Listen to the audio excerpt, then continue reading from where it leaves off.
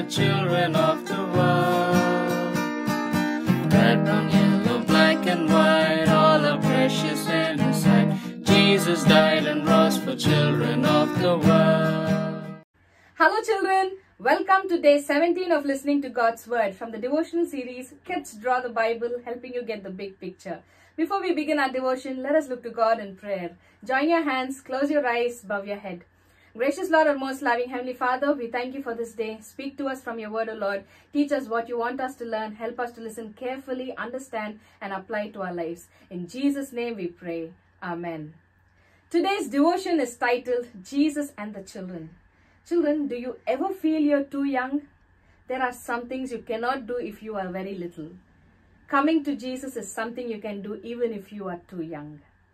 Many people wanted to be around Jesus. They always spend their time talking and listening to Jesus.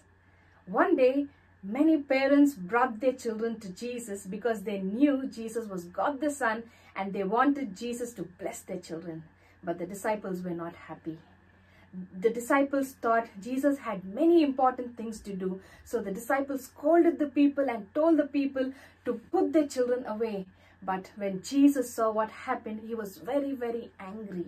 Let's read what Jesus told the disciples. Children, if you have your Bibles with you, please turn your Bible to Mark chapter 10 and verse 14. Children, this is your memory verse and I want you to read this verse along with me. Mark chapter 10 and verse 14.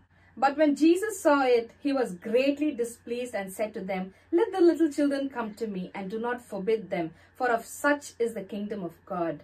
Mark chapter 10 and verse 14. Children, the Bible says Jesus was very displeased with what the disciples did. He told them, "Let the children come to me, do not forbid them," because Jesus loved the children very much and Jesus loves you too. You can talk to him anytime, children. He is never too busy for you and you are never in his way.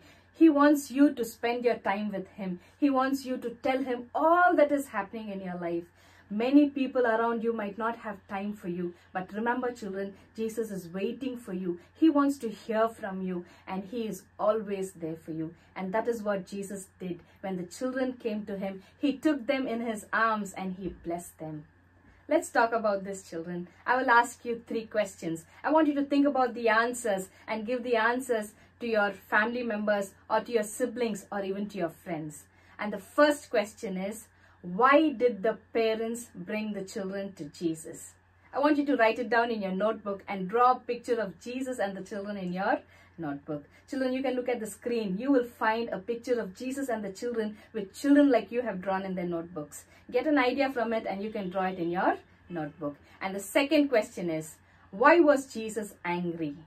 And the third question is, what are some of the things that you can talk to God? I want you to make a list of it and talk to God today. And remember children, Jesus is always there for you and he is waiting for you. You can talk to God right now. Join your hands, close your eyes, bow your head. You can begin your prayer by saying, "Dear Heavenly Father," and thank God that he loves you so much that he is waiting for you. Ask God to help you to spend your time with him. And you can end your prayer by saying, "In Jesus' name, Amen." Shall we pray? Gracious Lord, our most loving Heavenly Father, we thank you, we praise you, we worship you, that you love us so much and you love the children very much.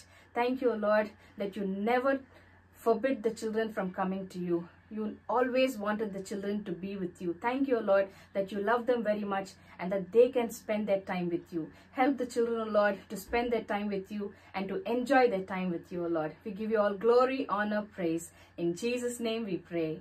Amen. Children, if you are blessed by today's devotion, you can share this video with your friends and relatives so that they will be blessed and they will know that Jesus loves the children very much and that they can spend their time with Jesus. God bless you, children. See you tomorrow. Bye-bye.